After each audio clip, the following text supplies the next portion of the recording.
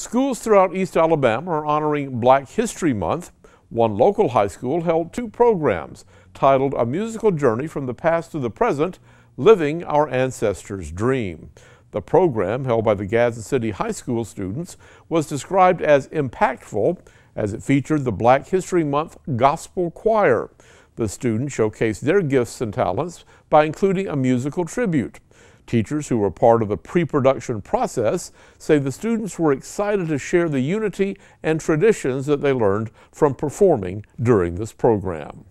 So we wanted to do a musical journey going back from Negro spirituals to gospel, to contemporary gospel, to just basically highlight voices of the past and then bring up the youth voices of today.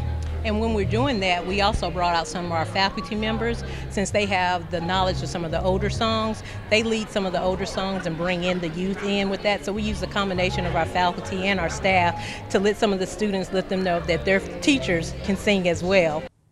And students say they hope this program demonstrated unity, peace, and love through music.